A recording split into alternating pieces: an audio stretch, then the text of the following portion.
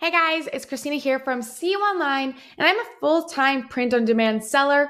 My main store being an apparel store selling t-shirts and sweatshirts, but I actually do have a secondary store that I started not long ago selling metal wall art, which actually has been a huge success for me. And I know some people would rather do the metal wall art route instead of apparel because metal wall art does have a better profit margin and it's a lot less saturated. So I wanted to go through a tour of how to do that today. A little disclaimer, I'm not saying that metal wall art is better than t-shirts and sweatshirts, and I have my reasons, and I'm going to explain that later. There are upsides and downsides to both, so it is up to you to decide which route you want to go with your print-on-demand business.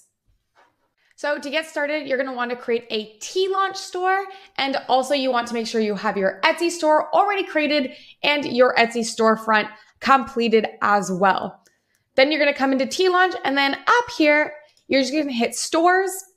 You're going to get to a thing that says add new store, hit Etsy, and then it's going to bring up a permission box for you to grant access to your Etsy, and then you're all good.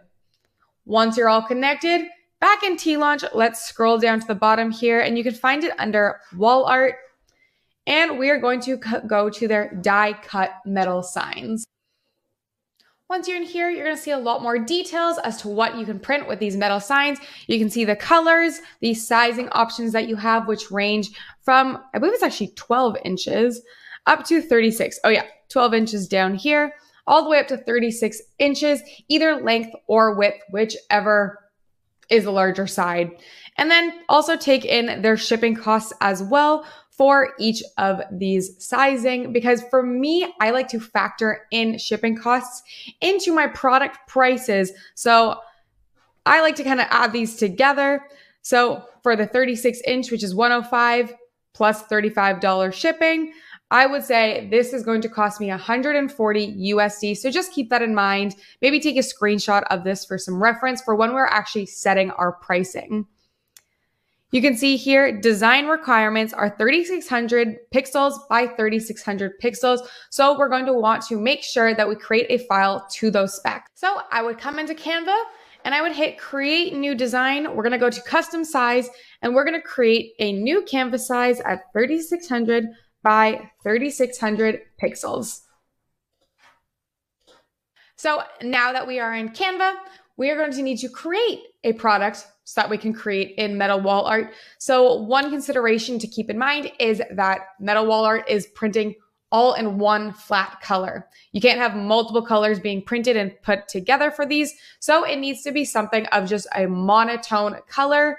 And to do that, I really like to look up silhouettes in Canva, because usually those are just a flat black color, which is exactly how your product is going to print.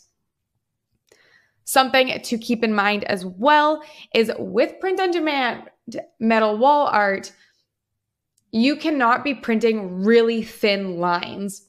Really thin lines in metal are just going to fall off and they're not going to be stable. And when people are ordering metal, they're expecting a thick metal sturdy product, which I've made the mistake when I first started my store and got quite a few bad reviews because I was selling an extremely thin print that was just showing up damaged. People were complaining it was bent because it was just not stable enough to survive. So don't make that same mistake as me, and let's go find a more thicker looking product.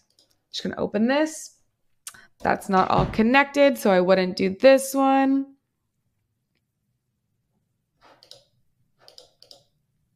Something like this looks great. Okay, so we have this here. Another rule, if you are creating your design in Canva, they do have a statement stating that you cannot actually print just one-off elements. You can take a look at my video on Canva licensing to explain this a little bit more, but you will need to put more than just, say, this bike here.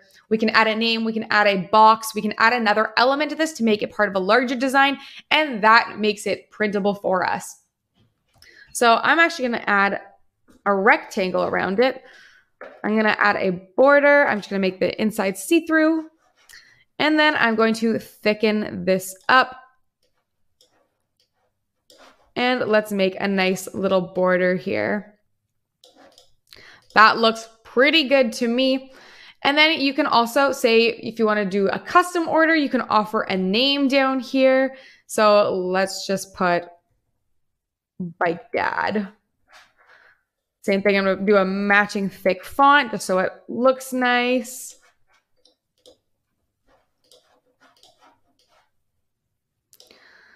So you can choose to do something like this if you would like. Looks pretty cool. I'm going to do it without it though. Completely up to you. This also makes great like home entrances where you can put in like their custom home name, or you can make like signs for outdoors that has their numbers on it. This looks pretty good for something like that, but I'm doing inside art. I don't really want a name on it. I want to just print this.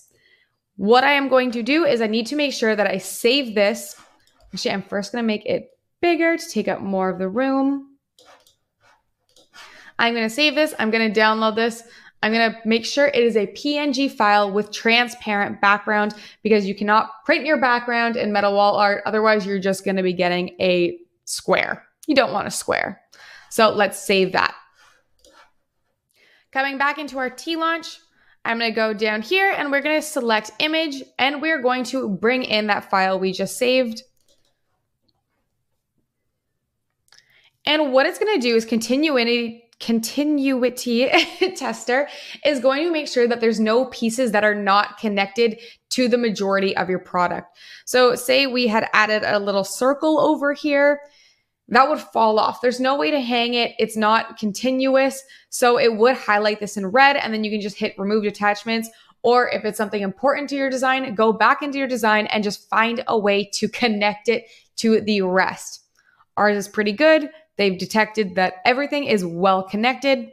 So we're just going to hit accept. You can see your product here. Again, preview. And here is where you can choose if you want to keep on certain colors or sizes. Colors.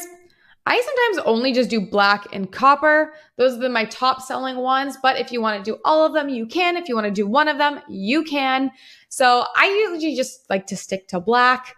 But again, up to you. And then down to sizing. I like to do the larger sizes. I find the 12 inches, because they're extra small, they're also going to print thinner. So it was the smaller sizes usually that I was getting complaints on about this being a little too flimsy.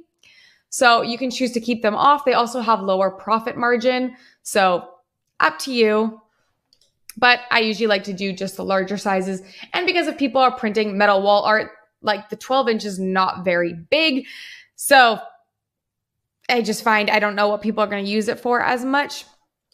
For this one, I'm just going to offer this in black, and I'm going to offer it in the larger sizes. Then let's hit next. Then from here is where we can set all of our prices. You can also do this all in Etsy if you prefer to do it on that end. Doesn't really matter. But title, I kind of just named this something that I know how to search by. Etsy is where I'll actually create my SEO filled title, because there is where it gives me the actual character limits. So I'm just going to call this bike rectangle. Then I'm going to want to set my sell price.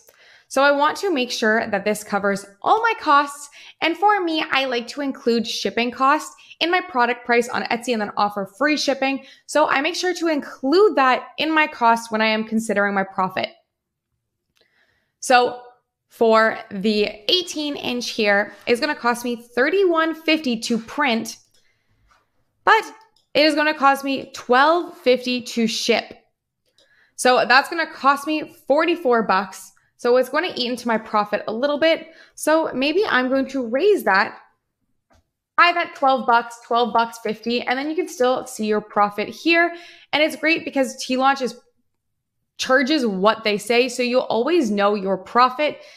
Just keep in mind, this does not include Etsy fees, so that is something that is going to eat into this profit a little bit. And then also remember this, if you ever offer a sale, that is also going to be eating a lot of this. So factor these in as well. And just keep in mind, if you are going to be putting on sales in the future, maybe raise this even higher. I'm going to do 75, 100.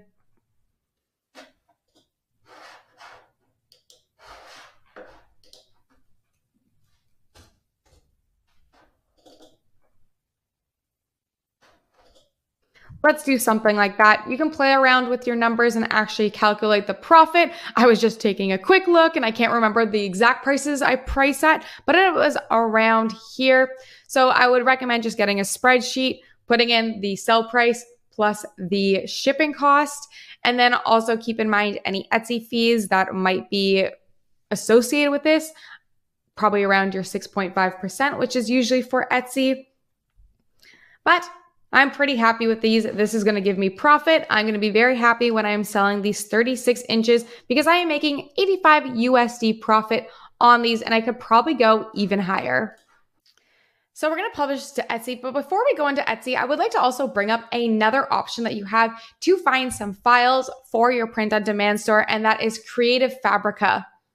Creative Fabrica is pretty much a marketplace for tons of different creative elements that you can use for both metal wall art, any print-on-demand really. So same thing here. If you would like, you can search up some silhouettes. You can also just look up metal wall art, and you're going to come up with a bunch of files that are already connected. They're already monotone so that you can print them. So you have these little coffee things here, coffee, all these different kind of like different symbols that you can use in your store. I'm just going to open them. Usually they will let you know what you can use this for. It includes commercial license, so you are allowed to print this. So if you choose to go with any of these, you can just save them. I would also still bring them into Canva and open that 3600 by 3600 file and make sure to save this as the PNG. But this is another great resource if you are doing any metal wall art. All right, give it some time to load in. Sometimes it does take a little bit. If you have waited hours and hours and hours and it is still not showing up, it could be an issue with your shipping. So for some reason, just go on Etsy and then go to your delivery profiles, click on the one Teelaunch created for you. And if you have errors in there, it could be that. So just fix those up. I had that happen to me in the past. And then once I just fixed it, I never had that issue again. And it honestly might not happen to you. I think they fixed it since, but just good to know just in case. You'll know it's showing up when you go into your listings, and in your listings, go on over to your drafts. It'll exist in there, not in your live listings right now. And then from here is where we can go edit this. So we're gonna have our pictures. They already create some awesome mockups for us as well, which you can choose to keep in, which is fantastic. But I also like to go create my own, which I'm going to show you how to create your own mockups for your metal wall art in just a moment.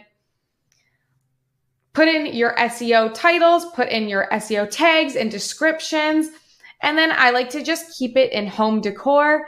And then sometimes I will also, actually, let's just put this metal wall art. Okay, let's add that actually. Let's change it to wall hangings. And then in craft, this is where I go down and I change this to metalworking. So you can just keep that on. Make sure about your listing, you are still changing your company or person. You want to put in Teelaunch so that people know you're not actually printing this yourself.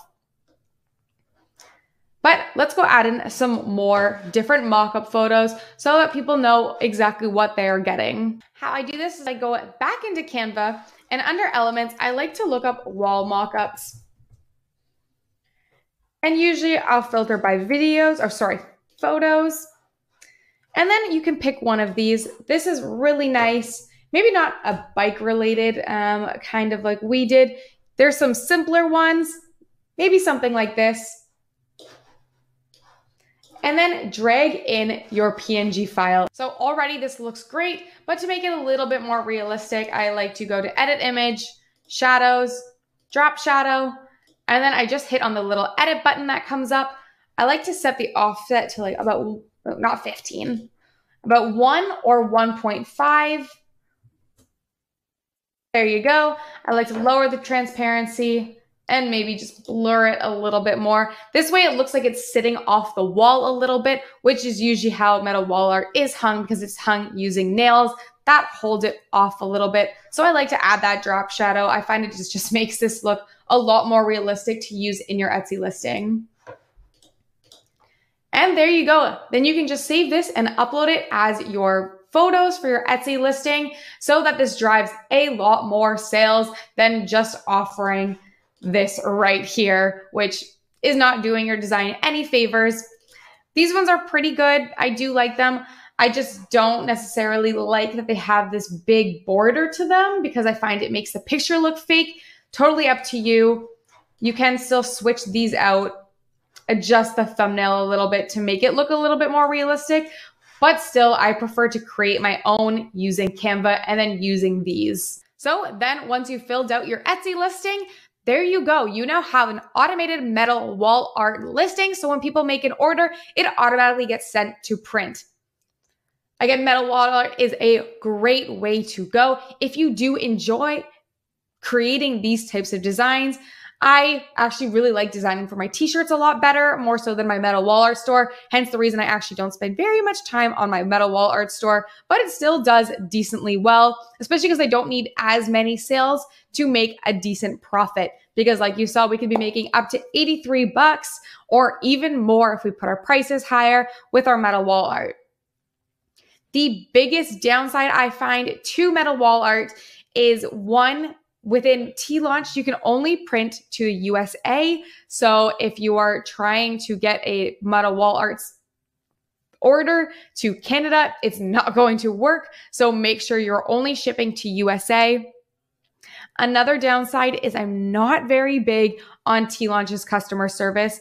Unlike Printify, they do not have a live chat button. You do have to send them an email. They are decent at responding. It'll happen within a day. It's just not instant like I'm used to with Printify. And then the biggest downside is if there is an issue with your order that Teelaunch will not refund you for, like say it was a problem with your file, then it is a big chunk of money that you just lost because you have to refund your customer. You can choose not to refund your customer, but you are going to quickly lose sales because they're probably going to leave you a negative review if they have a major issue with their product and you won't refund them. And then if Teelaunch won't refund you, you saw that you could be paying 140 USD to print the 36-inch product. And if you have to refund that, you don't just lose the 83 bucks of profit. You have now lost 140 bucks out of your pocket because of this order. So that is my biggest disclaimer. I still am profitable in my store. Again, I made a lot of issues when I first started my metal wall art store because I was printing like tiny files, like way thinner than this. And I just didn't really think about how that would hold up with metal wall art. So don't make the same mistake. Try to stick with really thick designs. And in the end, if you start making sales, refunds don't happen very often. It's going to suck when you do have to refund, but you're probably still going to be more profitable in the long run if you do offer people refunds so that you can keep your high stars. All right, that's all I have for you guys for metal wall art and Teelaunch. If you have any questions, let me know below. And if you haven't yet, please subscribe. Thank you guys.